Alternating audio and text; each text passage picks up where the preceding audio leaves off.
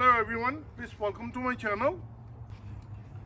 Today I'm going to share with you Mercedes, this is ML63 and this is the year model 2013, and I'm having issue that while driving all of a sudden the coolant light came on. It says coolant low. I opened the hood. Once I checked it, and I've noticed that the coolant hose has been cracked. The hose is connected from a water pump to the line, and that one is cracked, and I'm going to show you how to fix it, and it's very easy and it's simple to fix it.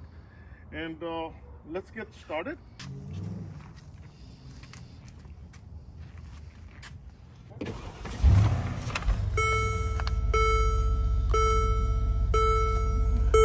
So if we see that, check coolant level. While driving, this is what happened. The coolant light came on. Once I came home and I checked it, and I found the problem. I went to the dealership and I got the part. Pipe, and this is the coolant line, which goes from water pump to the line. Very easy, you can do it yourself. And if you look at right now, see, this is how it is sprayed all over. And that's where I found out. Now I received the part, and I'm going to show you how we can replace it. See,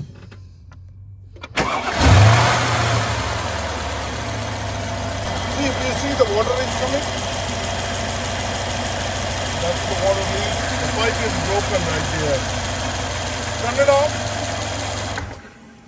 And that's what I wanted to show it to you. Original OEM part, and this is where it cracked, and this is whole thing is open. So we basically need to open a couple of screws, and then it will get connected right there.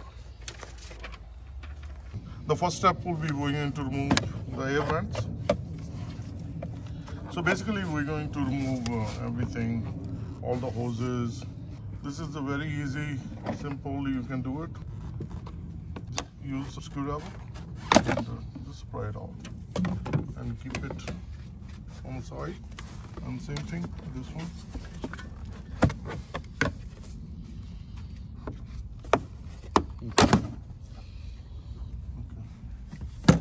So after opening these, there is not enough room, so we're going to remove radiator fan. So we're going to open the hoses and get a plier, and with the plier you just squeeze it just like that, and you pull it back, the clamp,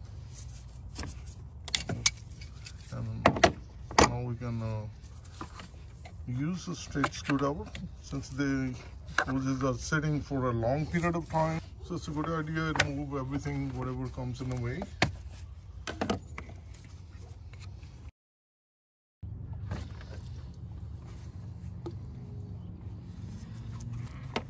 Then we're going to remove the clamp. And we're going to keep the hose on the side. Only reason we are removing these so we have enough room so we can work. Number 2 hose, we're going to open that as well.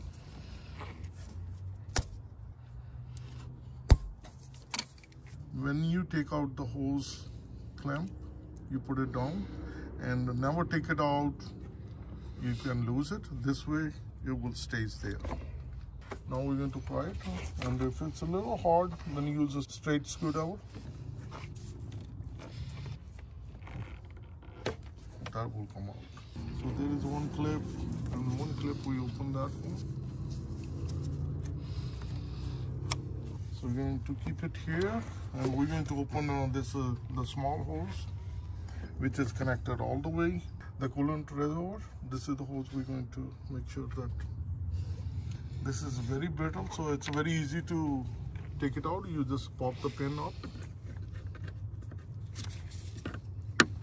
and that's it, as you heard, and it's very easily it comes out, and push the pin back so it won't drop. And then we're going to open just like that, and one clamp on this side. Use a straight screwdriver. It will come out, and then push the pin back. And on this one is the same way. Push the pin out, then it will fly out just like that. And now we open it and then press it. As you see, this whole assembly come out, and just leave it up here. Now we're going to remove number 4 hose.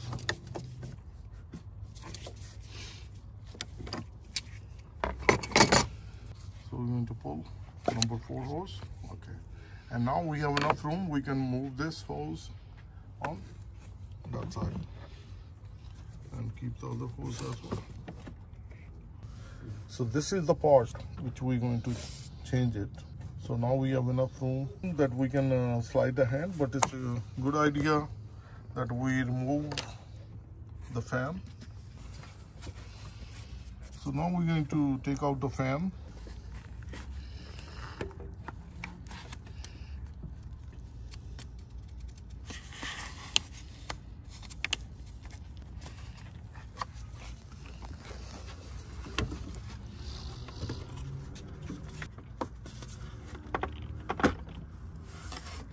As you've seen, we open the driver side, and this is the passenger side. So this is how you open it. You press it and it opens up. So there is electrical wire, electrical connection that we need to remove it. We need to press it and pull it out.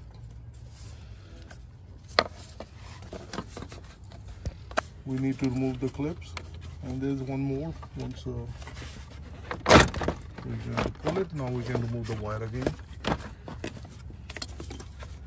There's another clip at the bottom.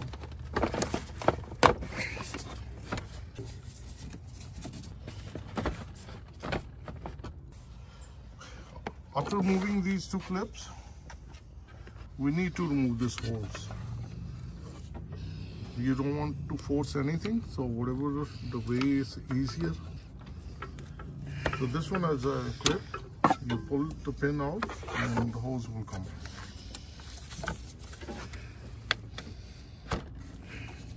Just like that. We're going to put it on the side. That's it. The reason we removed this hose because it was hitting right there. So now we can pull it out. See, now it can move out freely. So that's how you remove the radiator fan.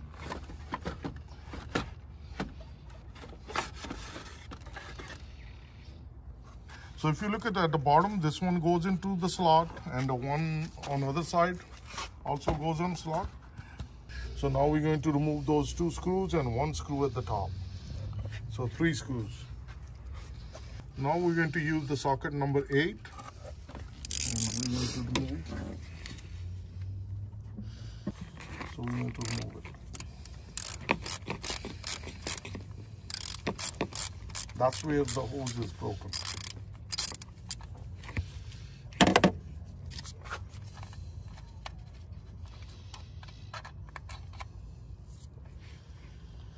So this is the long bolt. See, that's where the hose is broken. So use a plier, and this is the part. We took it out, and that's the bolt. And now we're going to remove the other side. The other side has the 2 screws. So these 2 screws we're going to remove, which is right there. We're going to remove that hose. So we're going to press it with the clamp.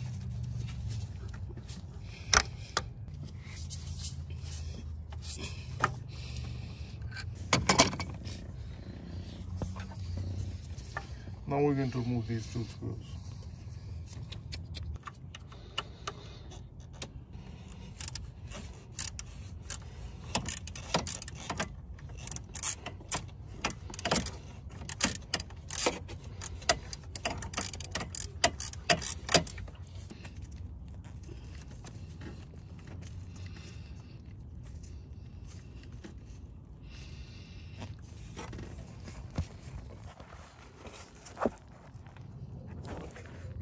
So these are the 2 bolts we're going to remove it.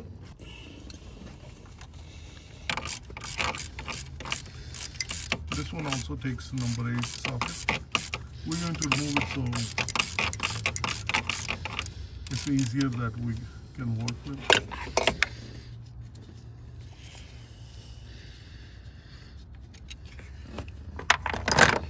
So basically we're going to get a little leverage just like this.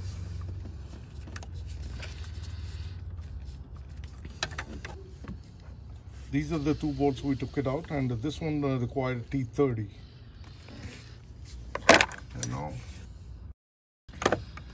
And this is the assembly. We're going to pull it out.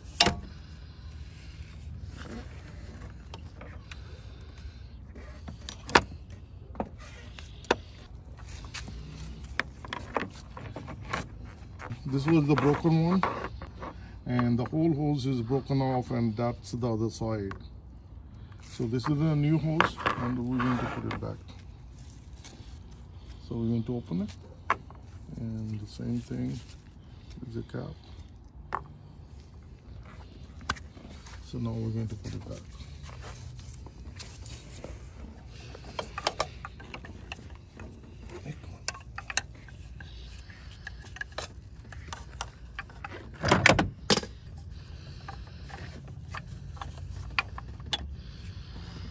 Goes right inside, and you just press it.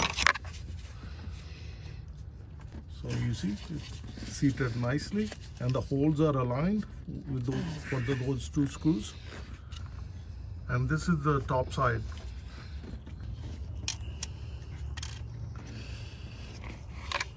So now we're going to put those screws back in a reverse order, and we're going to tighten them. So I just wanted to say one thing, that don't over tight, because this is plastic, you can crack it. And on the top one, we can put the screw back again.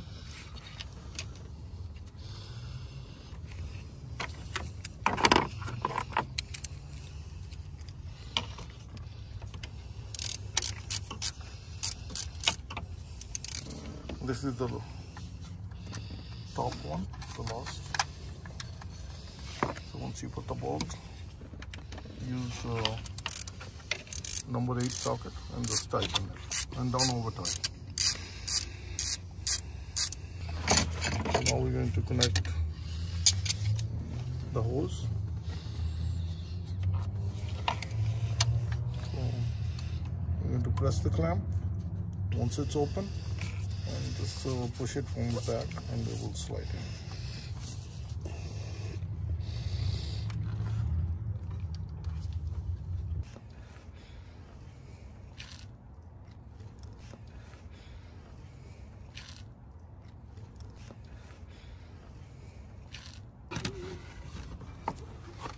Now the next step will be put the radiator fan back, and this one you just have to wiggle it.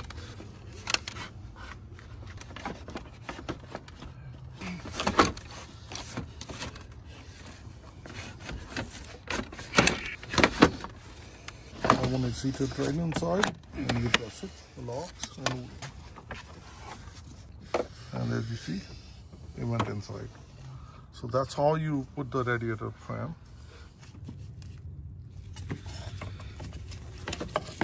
So this is the power connector.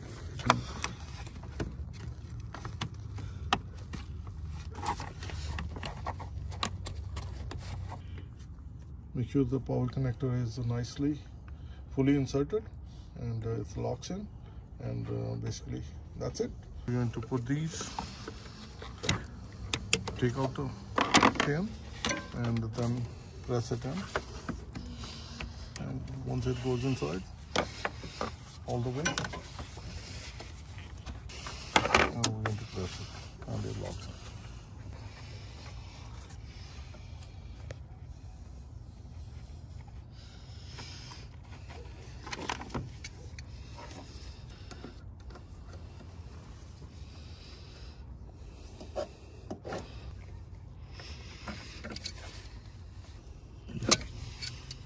When you put the clip, put it on the side, because now we're going to insert this hose.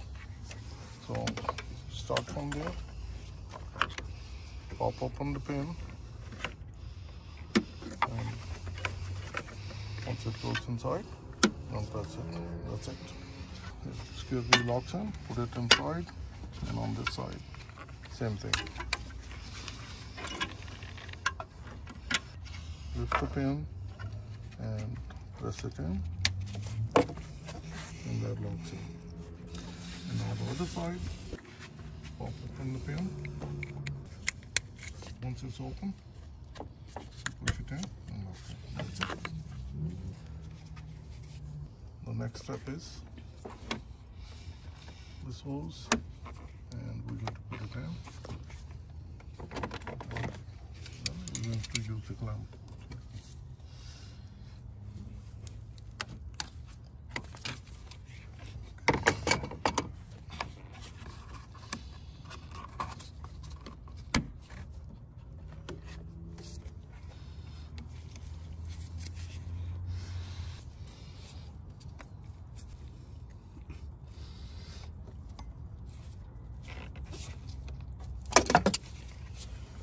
Perfect. And that's it. So now we're going to connect the vents. So just insert it in. Basically it snaps in, and on the other side. So this is the locking tab that goes inside the hole, and this is the hole goes into this dowel. So make sure that you line it, and that's it. Now we're going to do it this side, and that's it. We're all done. We're going to top off the coolant. The final step will be the house cleaning. As you see, all sprayed all over, so I'm going to clean it later on. As you can see, there is no more light. That's how it's easy if your hose is broken and you can replace it yourself. So as I shown you on the instrument panel, the light is gone. After topping off, I drove it and I fill up again. You make sure air in the system, make sure that you take it out. And that's how it's easy to replace yourself. You can save a lot of money. And I'm sure if you take this one to dealership, and they will save 1 to 2 day job, and it will cost you over $1,000 easily. And by doing it yourself, whatever the part costs you, it's like $76. That was it. I'm going to share with you another DIY projects, and like always, if you like this video, like, share, and subscribe to my channel. Thank you, and have a good day. Bye-bye.